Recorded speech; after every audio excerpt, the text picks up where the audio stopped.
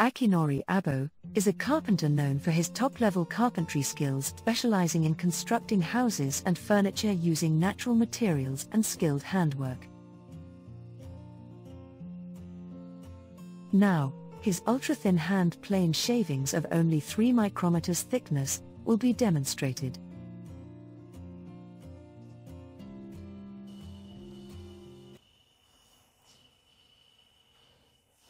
The plane blade is protruding a little too far out on the left-hand side. It's not excessively uneven. In terms of microns, if the thickness here is 10 microns, it would be around 13 microns on this side. Through experience, you can tell how many microns the plane blade is protruding when adjusting the blade. One pass and you have a rough idea of its micron thickness. The blade protrusion should always be equal on both sides of the plane. However, the condition of the plane's body or the wood surface can cause one side of the blade to protrude more. So minor adjustments are necessary.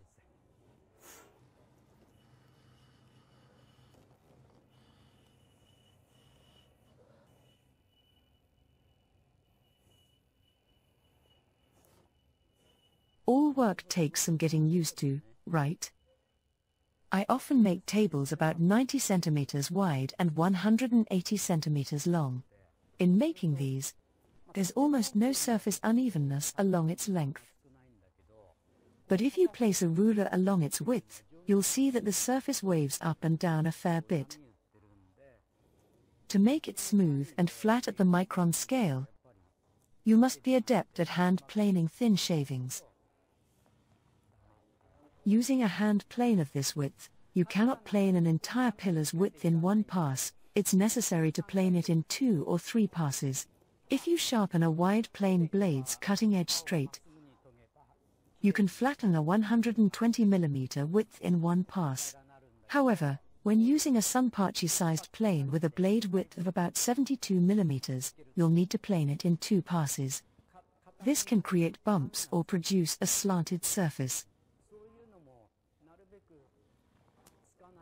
To minimize such irregularities, I need to plane as thinly as possible. Doing so still produces little bumps on the surface, but because they are so fine, 1 or 2 microns, you can hardly feel them when you touch the surface by hand. However, if the plane shavings are too thick, say 50 or 100 microns, any surface irregularities will be clearly apparent, and it'll look messy. This is why being adept at hand planing thin shavings is a highly crucial skill. Even once you've mastered these skills, if craftspeople gather from all over Japan, there'll invariably be people with a much higher skill level. What's my philosophy in my day-to-day work? The craftsperson in me definitely wouldn't want to lose to anyone else if people were to gather and compete. So I compete against imaginary rivals every single day. It would be incredibly frustrating if I didn't have the skills to match. This is what being a craftsperson is all about. The blunter the blade, the more pressure is required for planing. But when it's sharp, it's enough to gently place your hand. Planing with the weight of your hand and the plane alone. As the blade becomes blunt, it doesn't bite into the wood, so I have to use a lot of pressure. At the moment, this blade is very sharp, so I can plane just by gently pulling the body.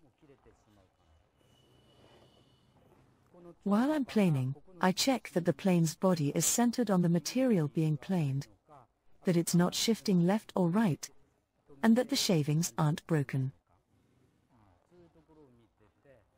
It becomes noisy when you plane against the grain direction. You can get tear out, a situation in which the wood grain tears ahead of the plane blade, leaving the surface rough and gouged. It will start to make coarse, abrasive sounds. So, when I feel the surface become coarse and abrasive, I slow down and plane very slowly. I can minimize tear out simply by reducing my speed. My plane's body is about 3 or 4 millimeters shorter in depth than standard planes. This makes it easier to hear the sound of the wood being planed and feel changes in texture through my hand. The thicker it is, the harder it becomes to feel those changes through your palm. However, if the plane's body were even thinner, it would warp as it ages, becoming difficult to use.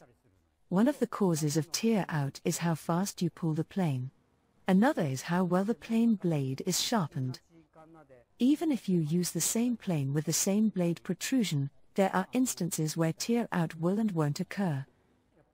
I work through these issues by being mindful of the type of grain the blade is passing and listening to the sound the blade makes.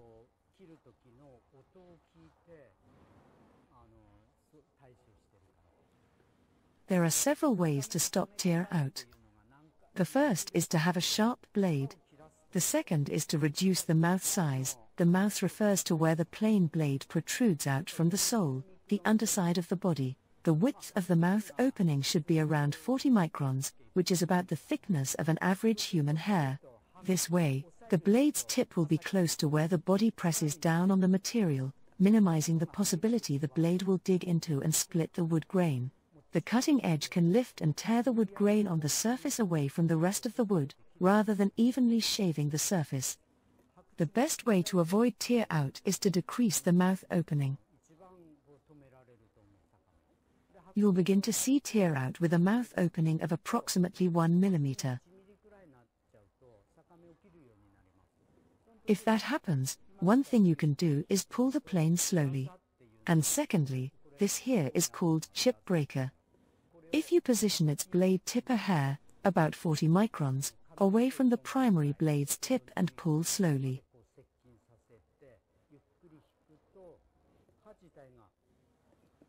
The main blade is sharpened at 28 degrees, and the chip breaker at around 22 to 23 degrees.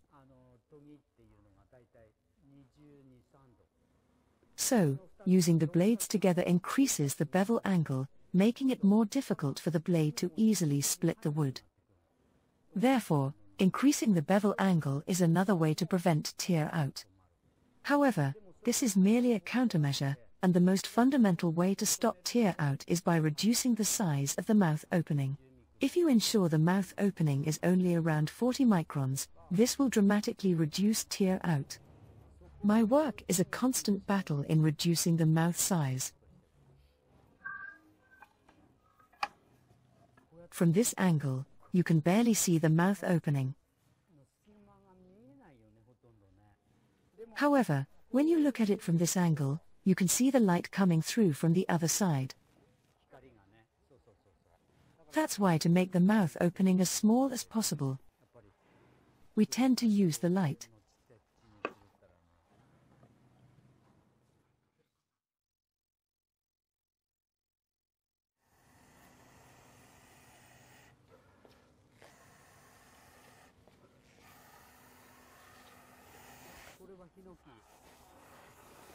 This is Yoshino Hinoki cypress. 120 millimeters. This plane has a blade width of 174 millimeters, so there's some excess blade width on either side.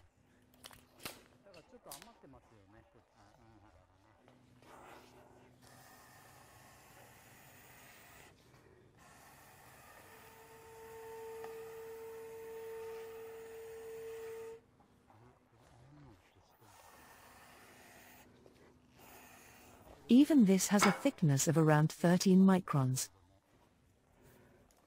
Shall we measure it? See, it's 13. I just happened to get a thin shaving before. 12. 10. This one's uneven. 9. I use this plane for members fitted off internal measurements, such as thresholds, head jambs, and door frames, as you always get a cleaner finish by planing in one pass rather than two. This plane isn't too difficult to use. It's about twice the size of a standard Sunpachi-sized, 72 mm wide, plane, but sharpening it isn't too complicated. I use it for thresholds, head jambs, or framing members. Even with such members, if it's wider than 180 mm, you can't plane it in a single pass. However, this will work for larger posts of about 120 mm. I can plane the surface in a single pass, so it'll produce an immaculate finish.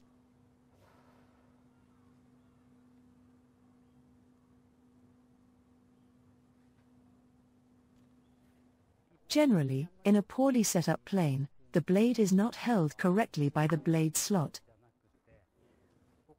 Instead, it relies on the pressure from the narrow upper surface of the blade slot here and the bed underneath, becoming prone to wear. In addition, with a poorly set up body, you have to hit the blade's head quite hard from the beginning to force it in until it goes all the way in. I prefer not to set up my planes that way, so I set them up so that the plane blade fits perfectly within the blade slot. I make it so that the tip stops about 1 mm short of the mouth when I first insert the blade. From that point, I make the slots tighter, meaning that I can adjust the blade protrusion for the final millimeter or so by lightly tapping the blade's head. I've made hundreds of plane bodies in the past. I'm used to making them, so it's part of my routine to work on them in the morning and evening when I have some spare time. I've made the bodies for all of the planes here. Preparing them myself makes them fit for purpose.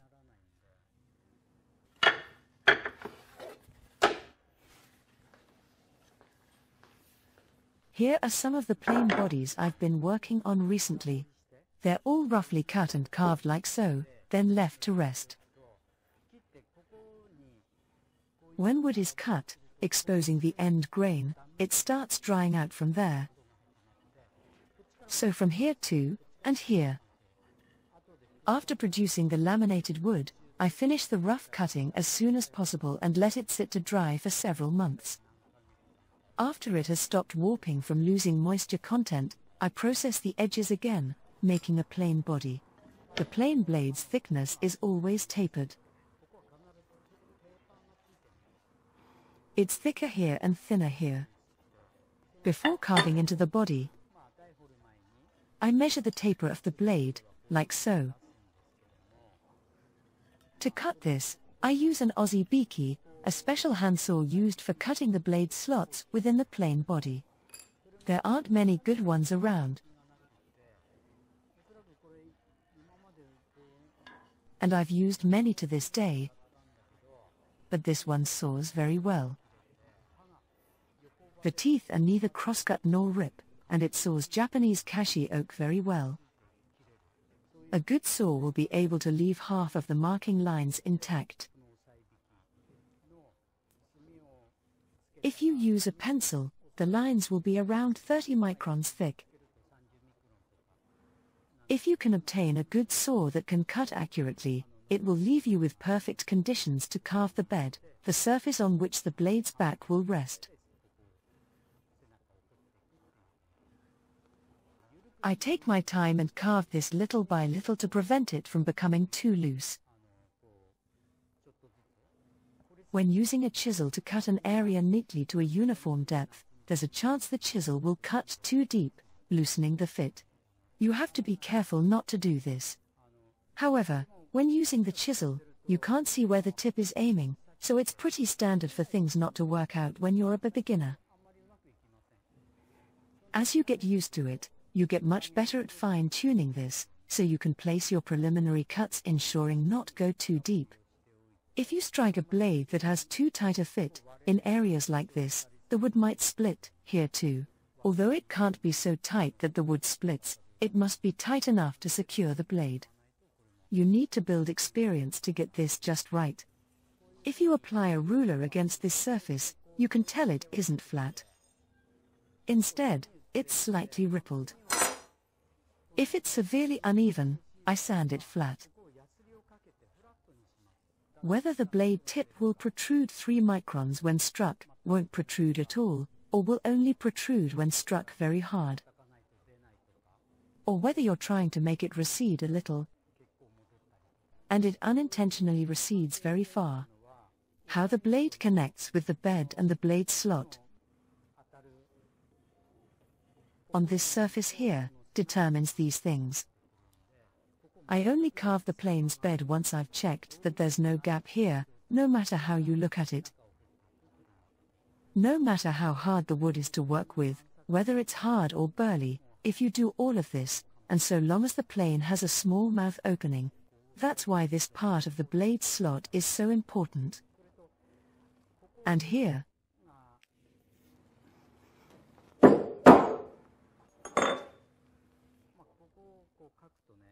also, drawing an arc like this area should fit firmly against the blade.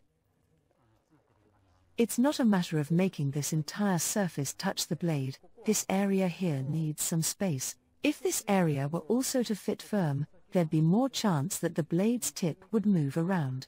There should be a gap of approximately 20 microns. A hair is about 40 microns,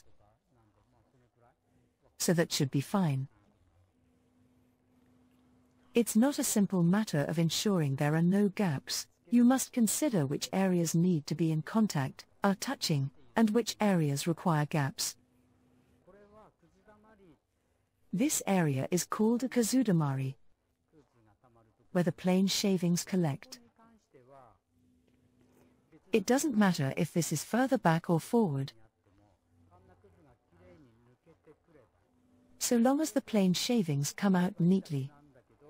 In store-bought products, the kazudamari slants back from this point. The crucial area is here, around the mouth.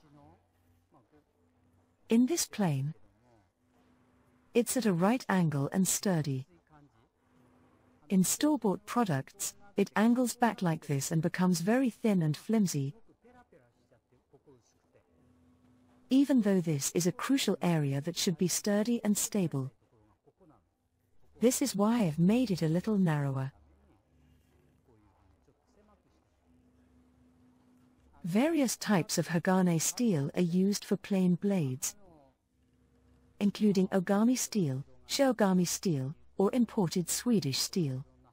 Still, the most crucial part of a plane is the body and its preparation. 80 or 90% is in the setting up of the body and conditioning of the sole. So long as the blade is made from iron laminated with high-carbon Hagane steel, the plane will generally shave fine. As for the sole, to give it stability, I flattened 1 centimeter of the sole here, as well as about 1 centimeter here, towards the end of the body.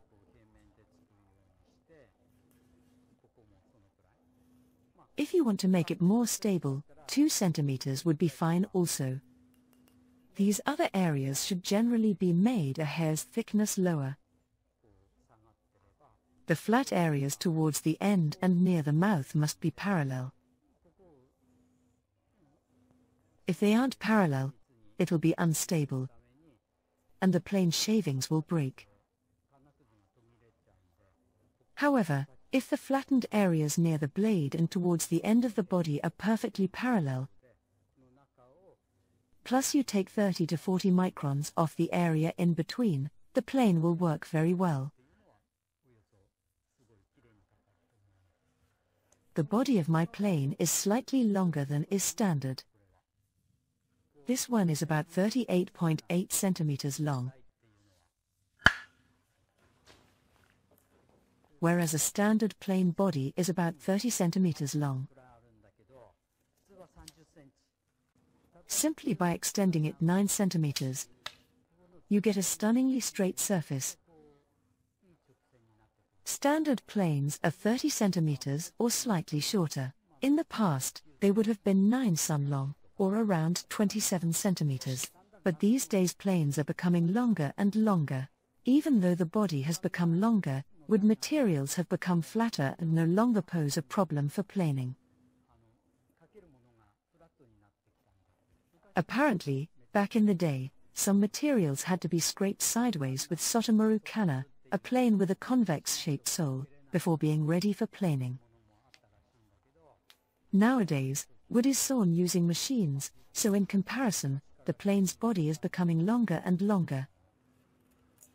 In my case, whether I'm making tables or other items, I want them to be well made and accurate, so I make the bodies 9 centimeters longer than what is standard. This way, my plane is very stable as I use it. Because my plane is closer to the length of a Nagadai kana, a long smoothing plane, everyone asks, isn't it difficult to handle? Or, they say, but it must be tricky to condition the sole of the plane. But this isn't the case, and once you become used to the length, it's hard to use anything else. When it's short, it's impossible to get a flat surface because the plane follows the surface too closely. That's why I've settled on this length for now. If you want to condition the sole, you need to use a tachikana or scraping plane, also called a dainaushi kana, a sole conditioning plane. This type of plane has a perpendicular blade. A standard version would look like this and be shorter towards the end. I'm not too fond of that, so I make all these planes myself to ensure the scraping plane is very stable. I prefer that the body of the scraping plane can rest entirely on the sole you are conditioning, even when the blade is clear of the sole, like so. I adjust the blade protrusion to control the coarseness required for the area around the mouth, the area towards the end, and roughly take off the middle. I use only a small amount of blade protrusion for the most finely tuned section here. For the rest, the blade protrusion can be increased. However, planing across the grain can produce a rough finish. So, you use this one to plane even thinner shavings for the final finish. I have many of these scraping planes tuned for the preliminary planing to the finishing stage, but it's uncommon to have this many. Most people only have one scraping plane to finish all of these areas, so the finish can become very rough.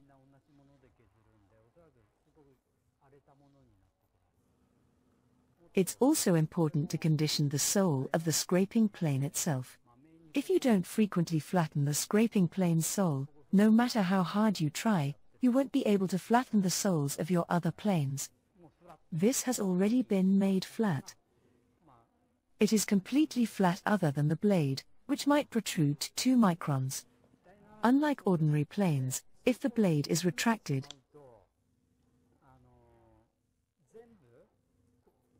the body will change shape, so you must have the blade protruding while you condition its sole.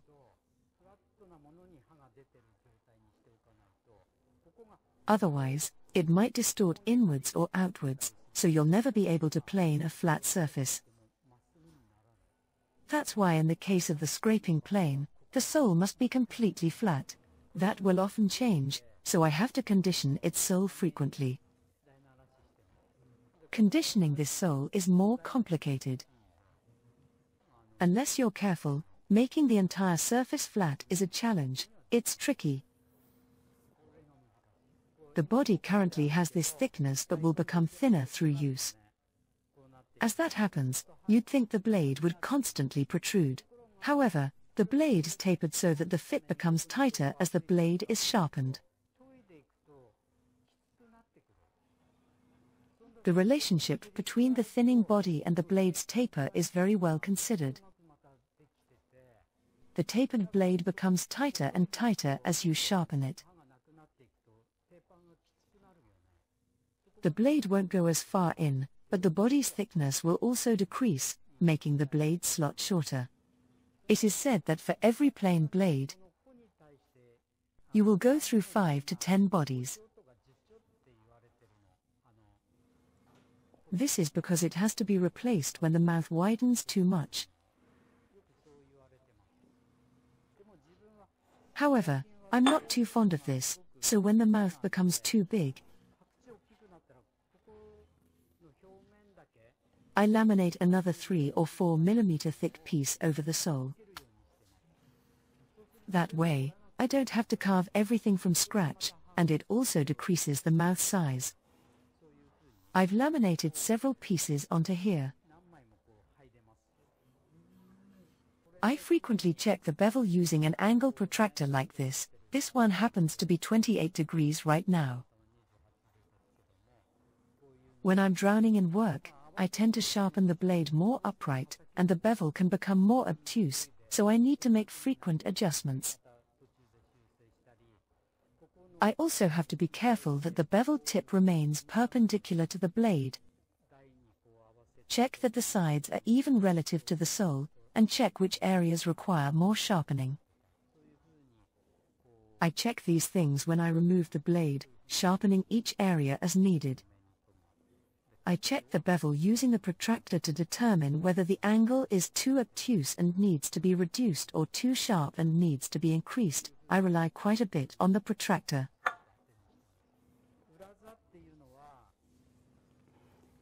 If you place the chip breaker too far towards the tip,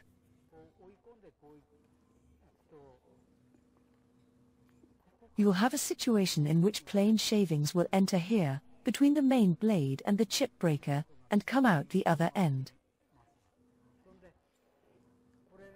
You would think that the more pressure you apply on the chip breaker, the more the two blade tips will firmly meet. But in fact, the more you press down, the more the tip of the chip breaker will lift.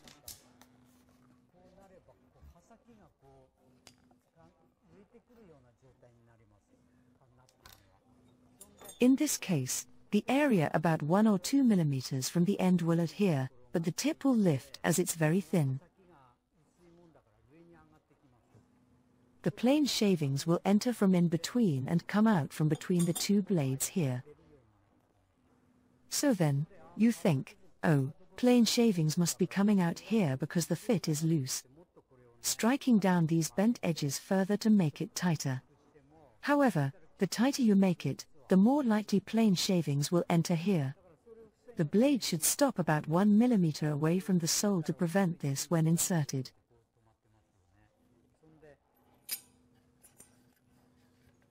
When inserting the chip breaker, the fit should be loose enough that it almost reaches the blade tip.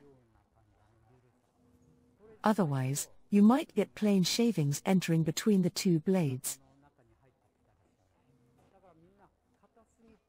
In summary, you should not set up the chip breaker to have an extremely tight fit. The gentler the fit, the better.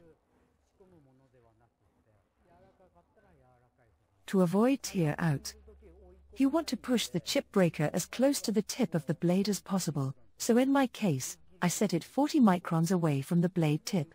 If you push it out further, the plane surface loses luster, and it becomes difficult to pull the plane. The blade of my chip breaker has a 22-degree bevel and isn't stepped. All standard store-bought chip breakers have a stepped bevel.